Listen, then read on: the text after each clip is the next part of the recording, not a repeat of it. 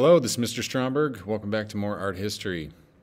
Got two crazy talented painters today. We're still talking about the Baroque period. So this is roughly the 1600s, and we're going to go to other countries today besides Italy for the first time. We've been talking about the Italian Renaissance and the Italian Baroque last week in talking about Bernini and Caravaggio. And if you remember, the idea of the Baroque is to take art and basically just crank it up in terms of its complexity, its assault on your senses.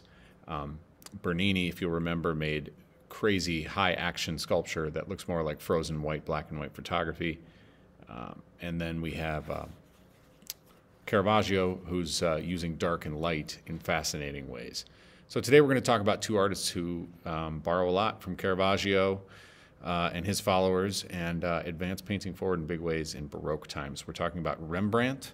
So there's Rembrandt on the left. Okay, so Rembrandt, Self-Portrait is the name of that picture. And then the one on the right there is Velasquez.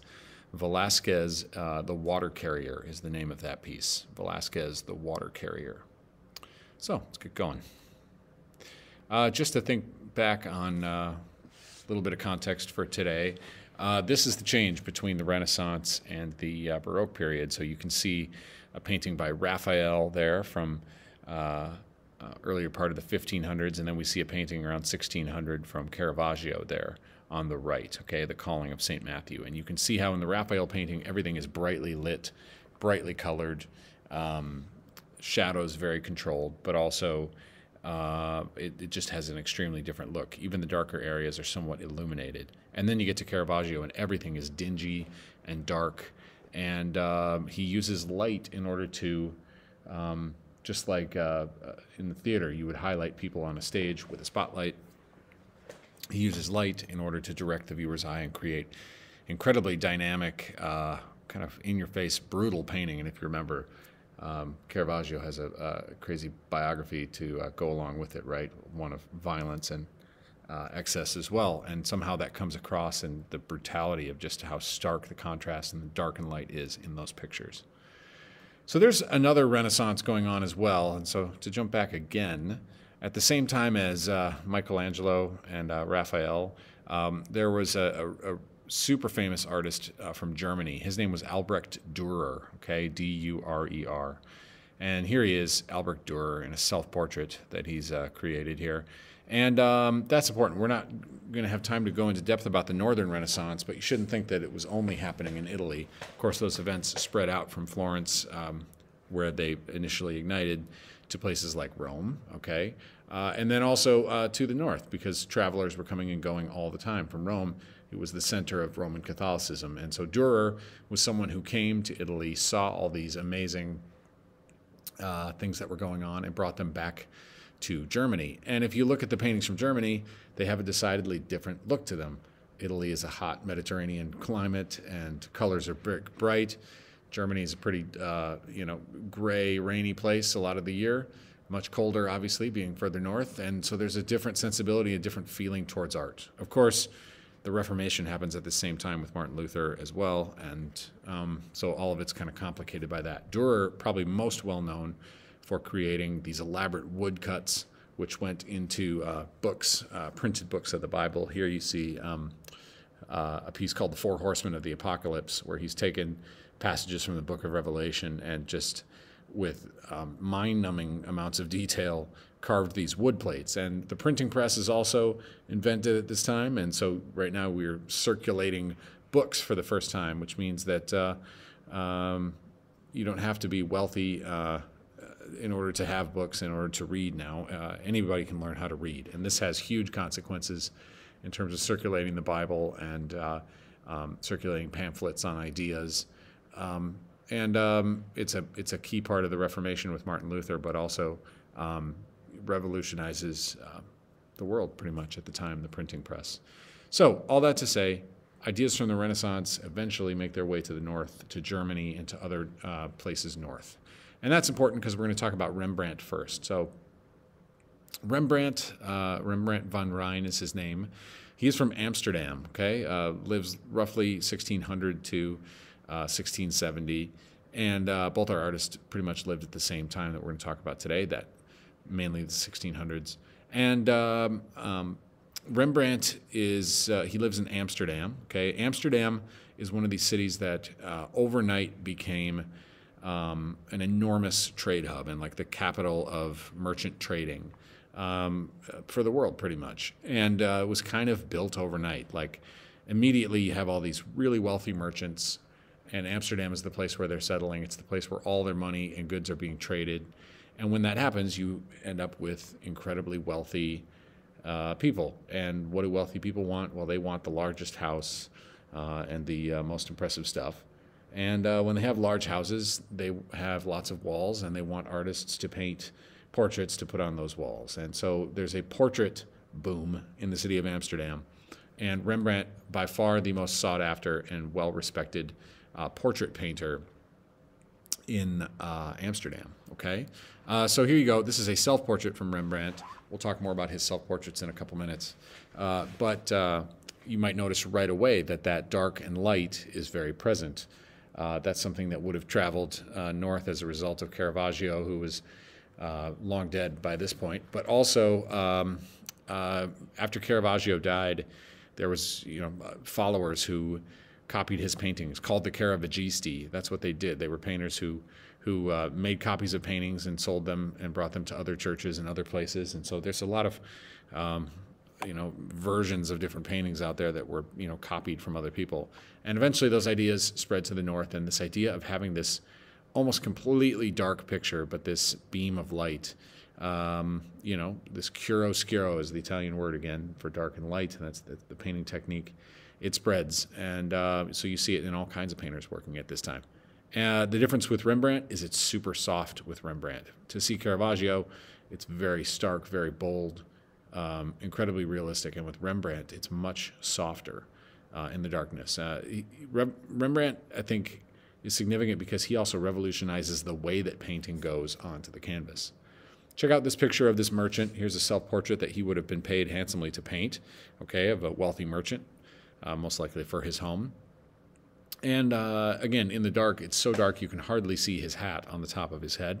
He is illuminated like he's standing in a darkened room with a one ceiling light shining down on him or a spotlight. Check out his face, obviously super smooth and highly realistic.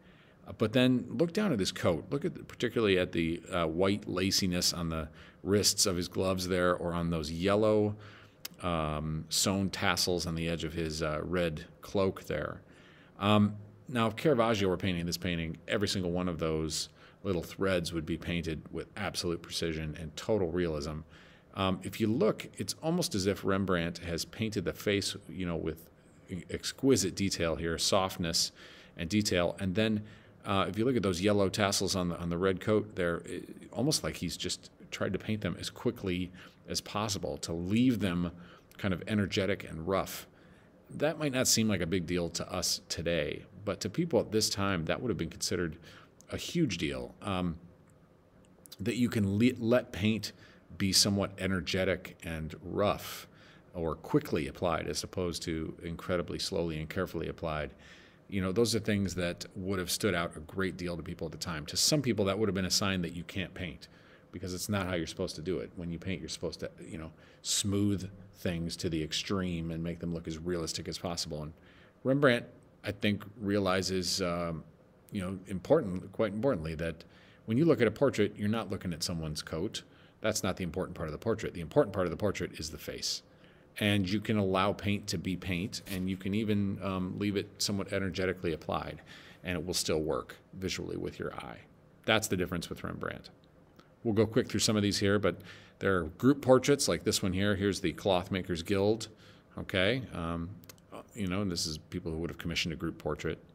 This is probably Rembrandt's most famous work right here. It's called The Night Watch. The Night Watch. And, Amsterdam was such a new city that it was still figuring out how to govern itself. They had, instead of a police force, a roaming militia.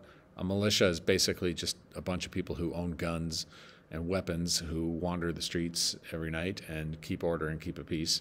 And so this militia, 40 people strong, commissioned Rembrandt to make this enormous group portrait of them, to put all of them in a portrait. The problem with a group portrait is that almost immediately infighting occurs, because how do you decide among those 40 who goes in the middle? How do you decide who's in a prominent space and who's in the background? And so as he starts painting this and they start seeing it, almost immediately there's fighting among them, right?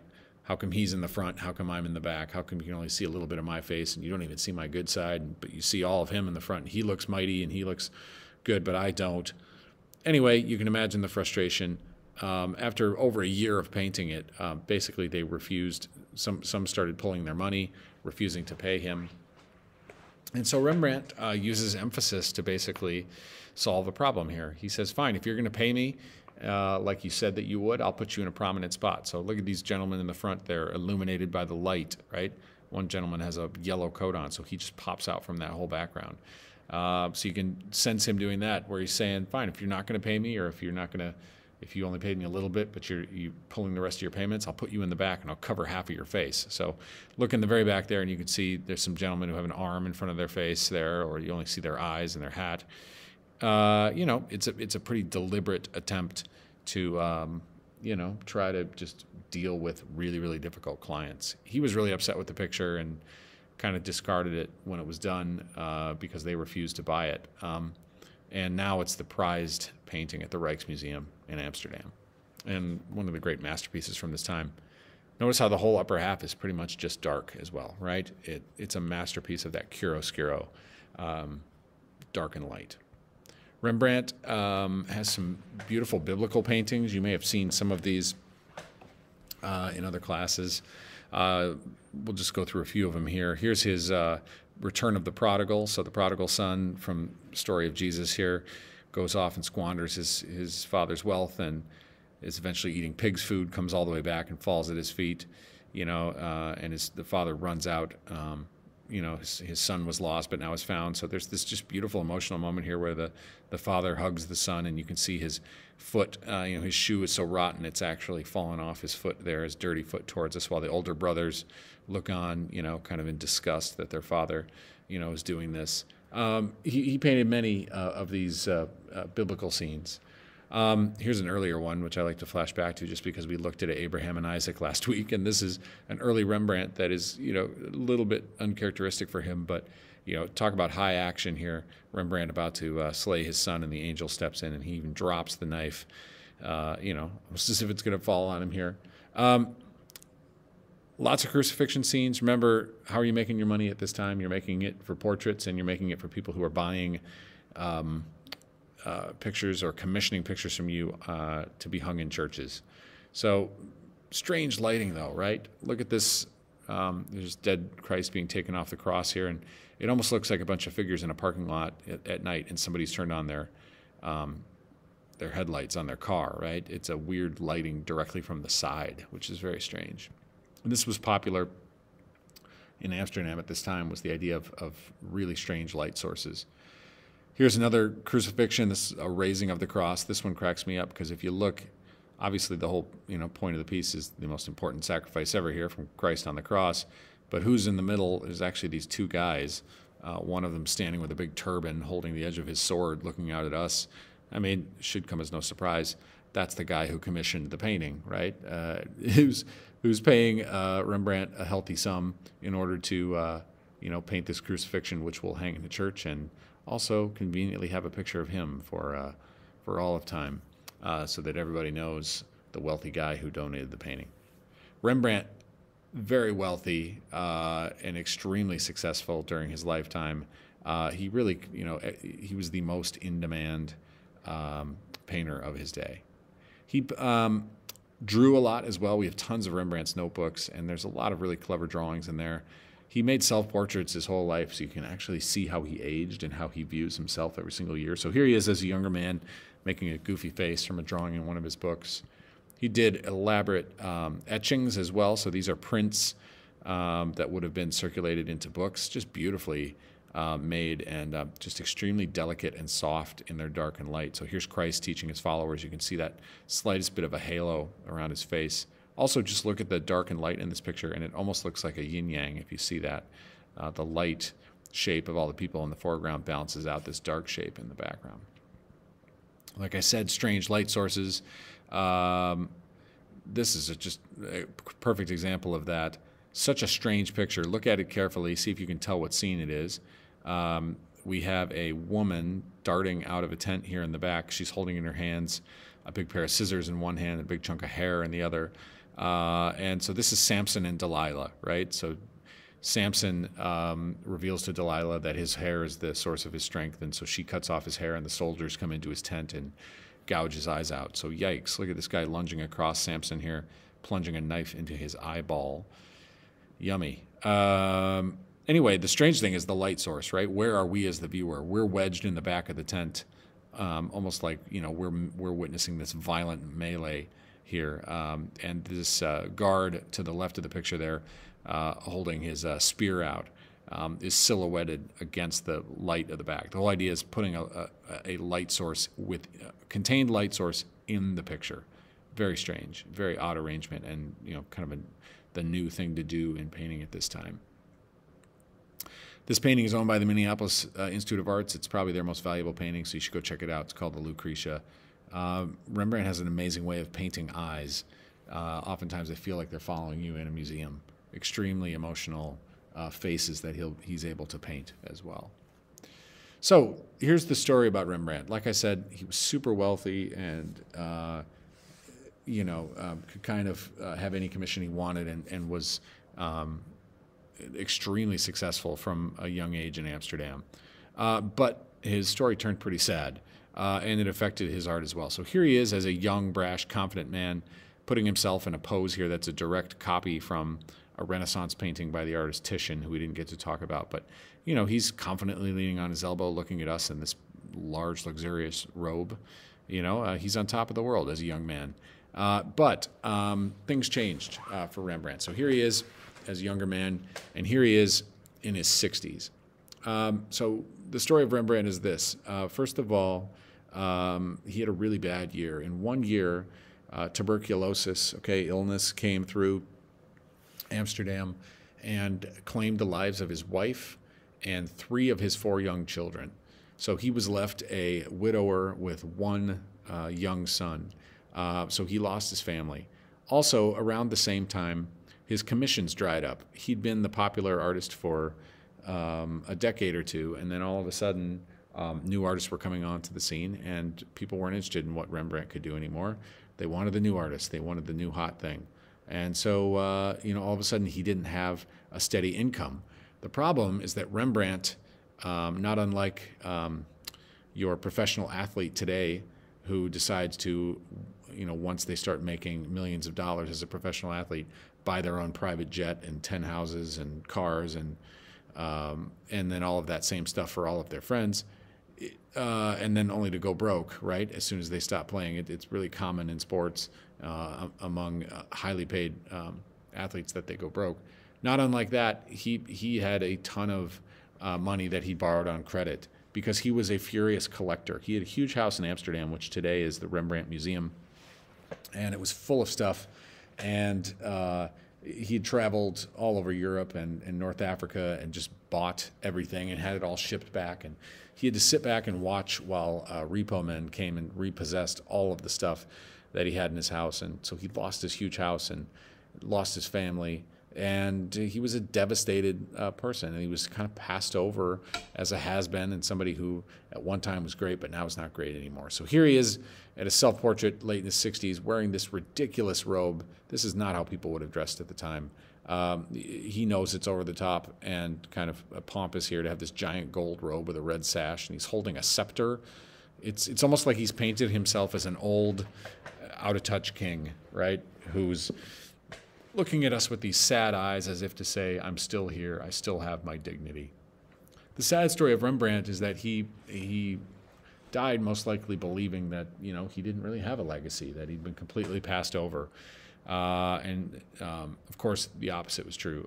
You know, he in the years after his death was declared, you know, the most significant painter of his day, and today remains one of the most impressive and talented painters that has ever walked the earth, for sure.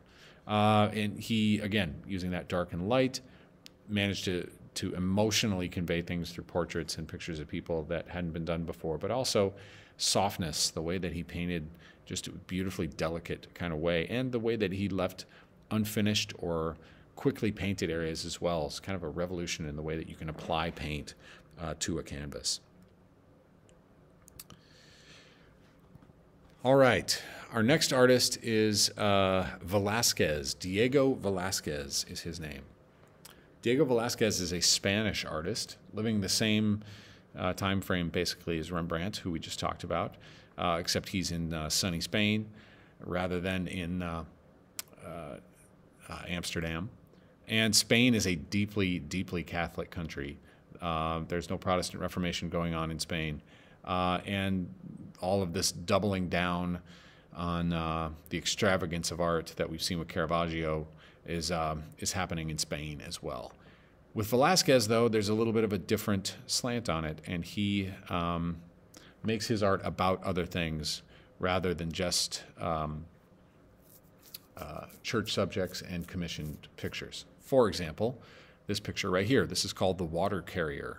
The Water Carrier. And so here, we've got a dirt poor peasant wearing a tattered old piece of cloth for a cloak here. Look at the shoulders actually all ripped there. And what's his job? Every day he goes down to the well and he fills up this big jug, and he hauls it around and he gives people something to drink. You can see a gentleman there in the background looking out at us in the darkness there. He's got glass up to his lips to take a drink as well. But incredibly realistic and just beautifully painted. Look at the realism to that jug, or to the smaller jug on the table there. These are not the kind of people who are going to pay you to paint a picture, right? They're dirt poor peasants. This is still a time when people who are nobles, people who are part of the royal family, they have all the money, and then most of the people are dirt poor peasants. And for the first time here, we're seeing a picture of the other side, right? We're seeing a picture of the people who can't afford to have their pictures painted or pay to have biblical scenes commissioned for churches to flaunt their wealth. We're actually seeing Velasquez doing this on his own time and on his own dime as well. And that's a completely different kind of subject as well. Incredibly talented painter, one of the most talented painters who ever lived, but also, a socially conscious painter, I think you could say, in a lot of ways. Here he is, self-portrait from Velasquez. We really don't know much about his life at all. A lot of the records have been lost, being that it was 400 years ago now. But there he is. Some things are known. He was obviously trained as, to be a painter, and was an extremely talented painter from a younger age.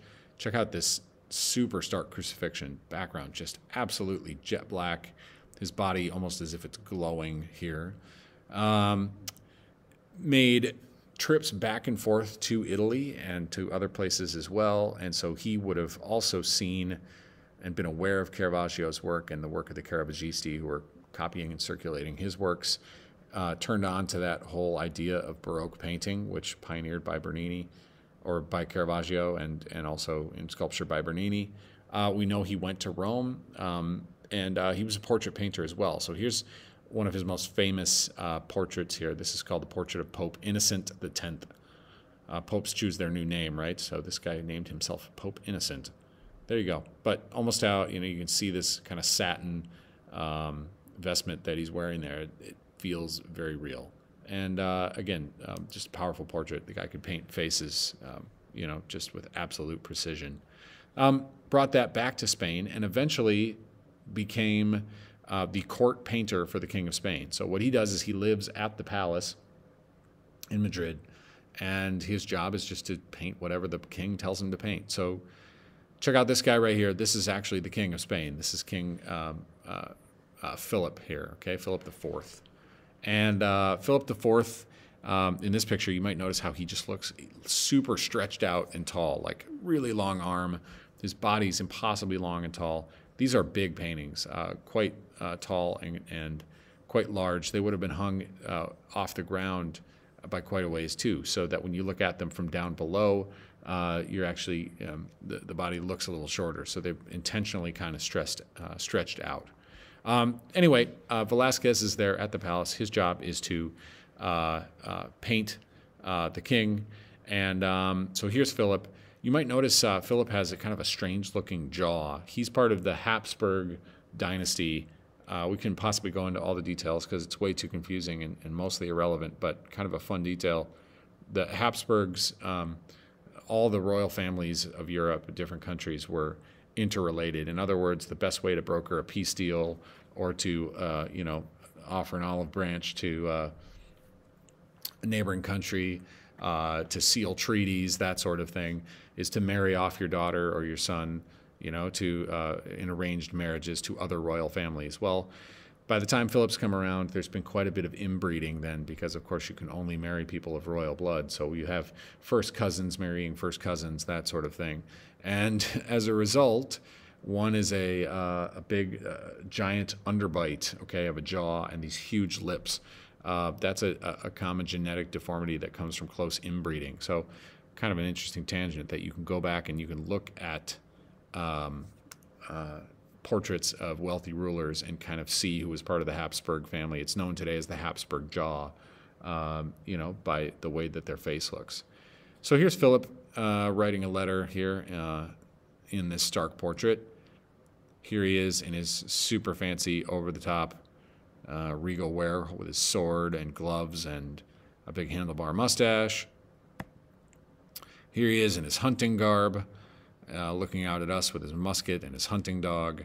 You get the idea. That's his job. He paints whatever the king wants him to paint, and that includes, visitors who come from other places or basically whatever the king wants. It's a pretty secure job, though. He can kind of be fed and housed and make art without having to worry about making a living because he's being taken care of.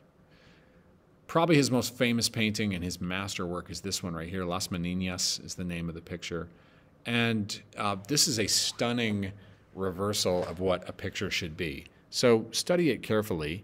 Try to figure out what in the world is going on. It's super strange. If you think about the other paintings we've seen, there's always one person looking out at us who's being painted. But now we're actually seeing a group of figures just kind of standing around. So this is actually a reverse portrait. So Velasquez, for the first time, is doing something really creative that other artists have not thought to do. Instead of painting the person who is sitting for their portrait, he's actually painting what the people who are having their pictures painted would see. On the left side of the picture here, there's a large canvas against the ground there on an easel. You can see the back of the wood frame there. That's Velasquez standing next to it. He looks like he's dressed like a knight with a red cross on his chest there. He's holding a paint palette in his hands with his paintbrush, and he's looking at us. He's studying us. Right behind him, and kind of the center of the picture there, the back of the room, you can see a fuzzy mirror in the back. So you can actually, if you look really, really close, you can see Philip IV and his queen there in the mirror. So in other words, he's putting us in the shoes of the king. And then in front of us, along the floor here, we have the royal children, okay? And so they're playing, and it's just like any family, you got little kids around, they're going to be squirrely, they're going to run around, they're going to be playing, and you can imagine every day Philip coming down to have his portrait painted for a couple hours, sitting still while the kids run around on the floor, and then, this is what we do. So there's the princess there, dead center of the picture at the bottom there. There's the family dog laying on the ground. You can see the family dwarf. Yes, I said family dwarf off there to the right. If you were lucky enough to be born with dwarfism at this time, you could actually find work as a royal caretaker for the royal children. Don't ask me why. It's just true. So that's who's off to the right there. And then mysterious kind of figure in the doorway and behind. You can just assume that's like an advisor of some kind to the king here. Anyway, this is a strange reverse portrait where he's actually placing the viewer in the shoes of the king and seeing what the king would see. That's significant. That's not something to be glossed over. the king is important, and that's why we see pictures of the king, right? We don't often get to have the artist showing us what the king would see. So it's a huge creative advancement for painting to think outside the box about what else you could show with art. Beyond that, pictures of peasants, and there's just a few more of these, and then we're done. We talked last time about Caravaggio's Bacchus. If you remember, Bacchus is the Roman god of wine and partying, so he's often seen shirtless or wearing a toga with a cornucopia hat full of fruits and vegetables. And if you remember, Caravaggio's Bacchus had a bowl of fruit that was starting to rot. This Bacchus shows up, and look how he's just incredibly bright, almost like he's shining, or there's a direct spotlight right on him here. He's shown up with his wine, to have a party here. But notice how he hasn't shown up to the wealthy people in the city. He's actually shown up to a bunch of dirt poor Spanish farmers here. So you can see them off to the side there laughing, holding his big cup of wine, and they're super excited. Bacchus of all people's chosen to party with them. They don't deserve it. They're the lonely peasants, right? This one gentleman leans down, and Bacchus puts a laurel or a leaf crown around his head as well. So it's just, you can sense underneath it here that Velasquez is telling us, there are other people as well besides just the wealthy people who we see in art and who have the power, right? Commoners are people as well. Again, not a lot's known about Velasquez, and so you have to kind of read into the larger message of his pictures. But I think he, certainly being that he's around the king and the queen all the time at the palace and painting whatever is there and living with all these riches and wealth and food and everything else, it must have been difficult for him to know how everybody else was living outside of the palace. And perhaps that's why he turned his attention to making these pictures. They were not seen as indecent. In fact, they became these curiosities and quite collectible among wealthy people who thought, that's the most absurd thing ever. I've never seen a painting of a dirt poor, filthy peasants. I think I have to have that, right? It instead became highly sought after, which is kind of ironic, I guess. Here's the egg boiler. You might notice this little boy here off to the side who's holding a jug. He's actually the same boy who shows up, okay, or the same model for Velasquez as the water carrier. There he is again. So it's the same kid. This peasant woman leans over and boils some eggs in water here for her meal. But just, incredibly realistic, just beautifully, beautifully painted, and just showcasing how ridiculously talented Velasquez is. So, if there's something to be taken from Velasquez, it's the idea that art can have a conscience, that it can cause you to empathize or think about other people, perhaps people who find themselves in difficult places too. For the first time, we're seeing art with a conscience. And we'll see that next week. We're going to talk about two artists who confronted direct social issues with their art. So there you go. Rembrandt, self-portrait, Velasquez, the water carrier. Thanks for paying attention, and we'll see you next time.